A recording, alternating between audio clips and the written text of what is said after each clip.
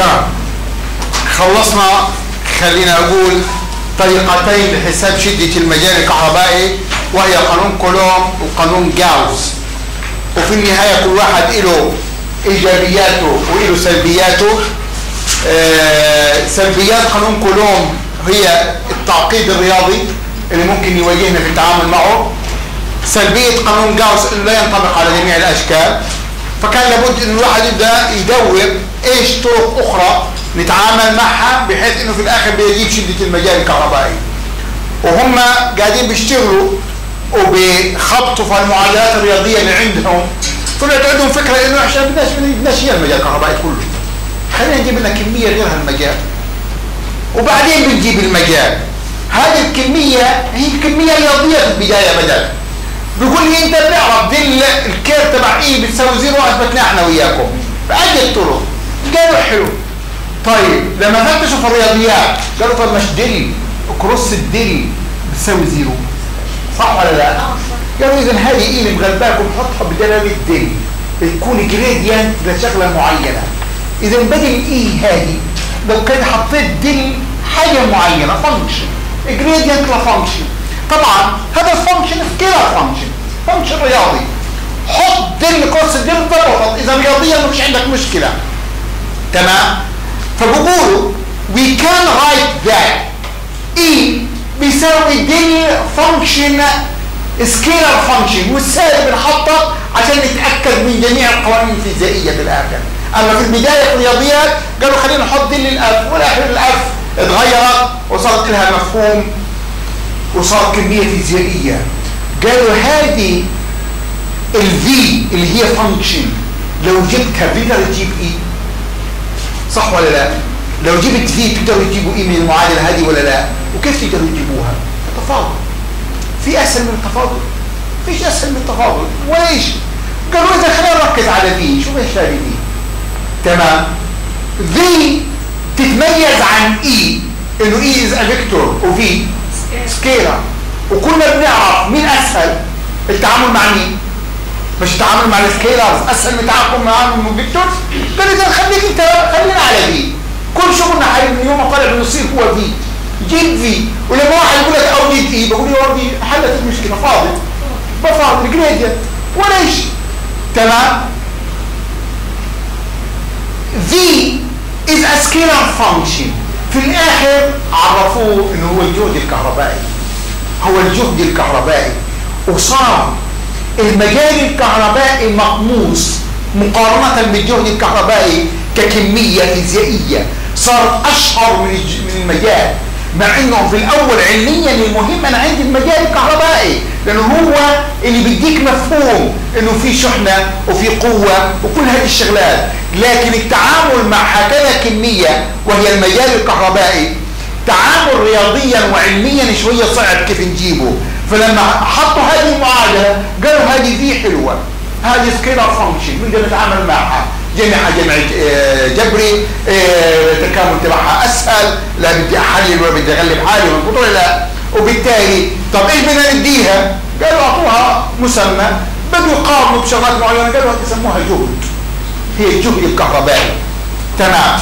وكنا بنعرف انه الجهد الكهربائي اول لما احنا عرفنا قلنا ايه وحدتها نيوتن بيركولوم، مظبوط ولا لا؟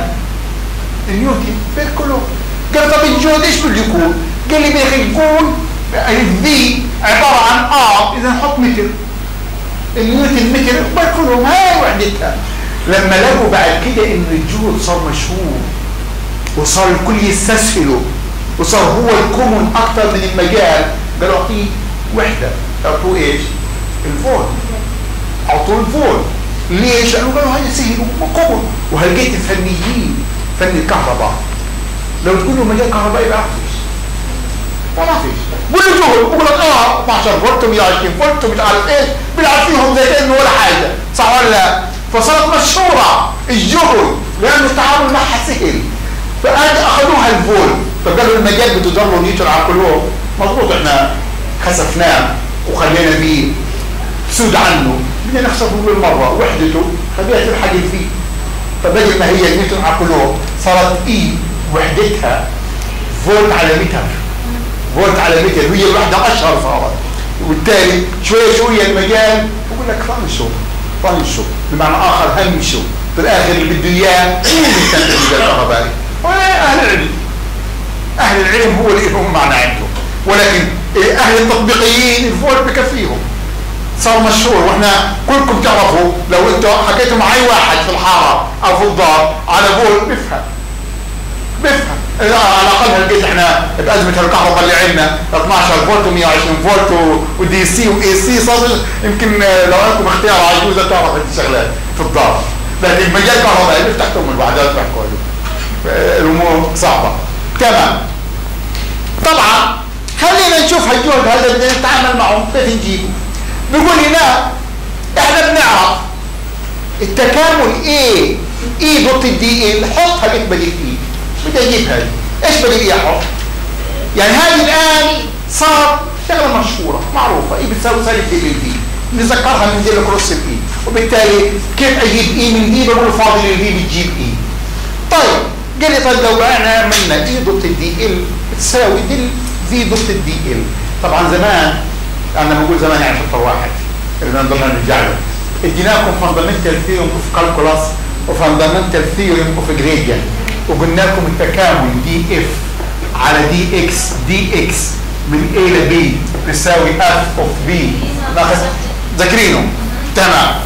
طب قولي هذه عليها بس بدل الدي هي الدي الثانيه مش بتصير في اوف بي ناقص في اوف A، مظبوط؟ يعني هذه بتصير سالب في افتح قوس اوف بي ناقص في اوف A، مظبوط هيك ولا لا؟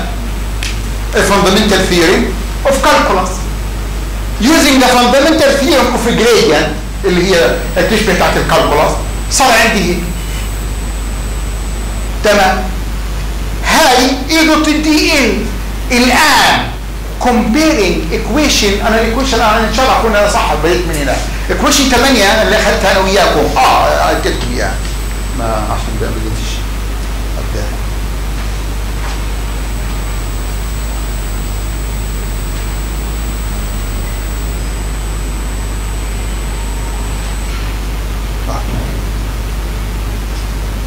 لما جبنا الكير طلعنا هاي المعادله رقم 8 اي دوت دي ال، والان انا برضه بجيب اي دوت دي ال. اذا ده اديتكم اياه. تمام.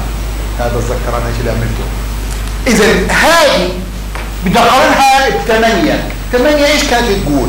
كانت تقول كي كيو 1 على ار ايه ناقص 1 على ار بي ولا لا؟ مين نجم اياها 8؟ مش هي على الشقه اليسرى مش نفس التكامل؟ طب على الشقه اليمنى ايش مكتوب؟ يلا قولوا لي. 1 على 4 باي ابسل نوت من كيو افتح قوس 1 على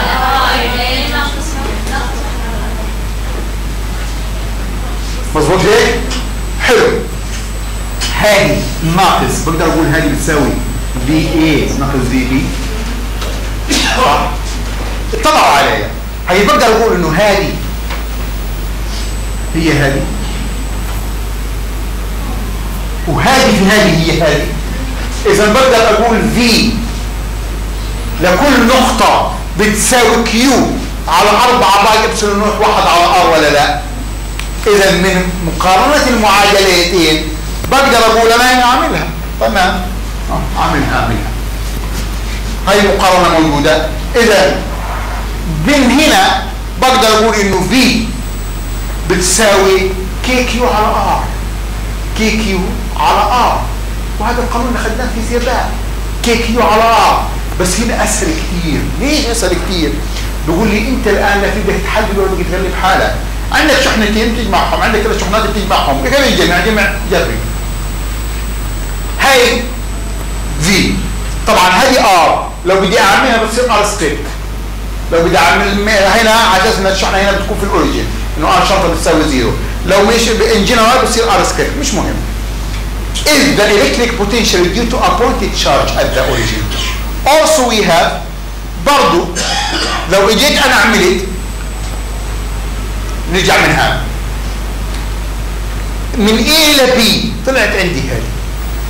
لو بدي اخلي هذه ما لا نهايه ساعتها هذه حتكون صفر، لانه هذه بتصير ما لا نهايه، صح؟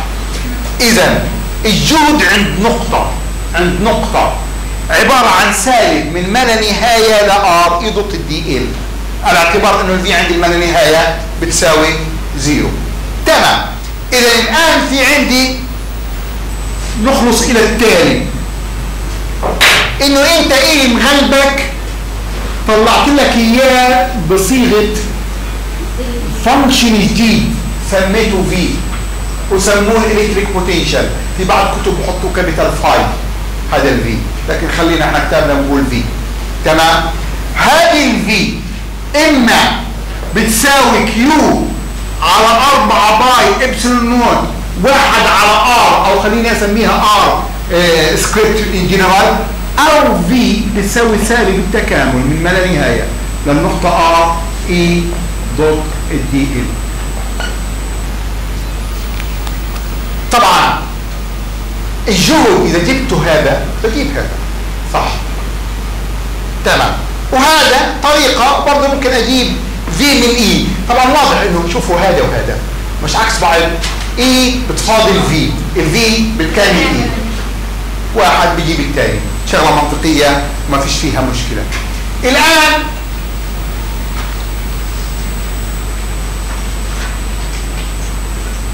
تمام.